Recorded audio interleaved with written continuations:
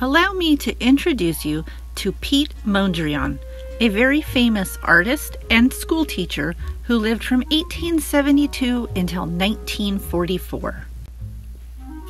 His paintings were very unique or different from other paintings. Pete Mondrian liked to use just 3 colors in his artwork. Can you name the 3 colors? Red, yellow, and blue are called the primary colors. The primary colors are super important colors because when you mix them together, you can make all of these colors. Isn't that incredible? Pete Mondrian knew that red, yellow, and blue were very important colors, so he used them often in his artwork. Then he would paint thick black lines around them to create squares and rectangles.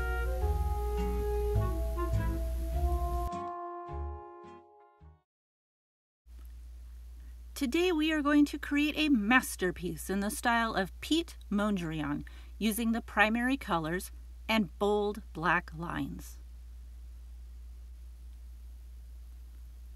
Pete Mondrian used the shapes squares and rectangles in his artwork.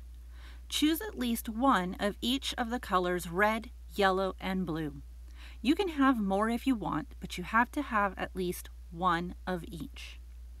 Lay them on your white background until you have them arranged just the way you want them. Draw a square of glue on the back of each primary colored shape, and then turn it over and attach it to your white background. Once you have all of your squares glued, turn your white paper over to the back and give it a nice massage. Paper-likey.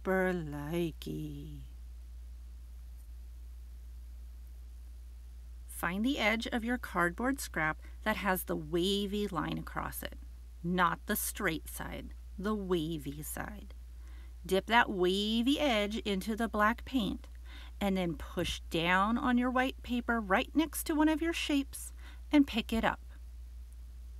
You're going to push down and pick it up. Push down and pick it up.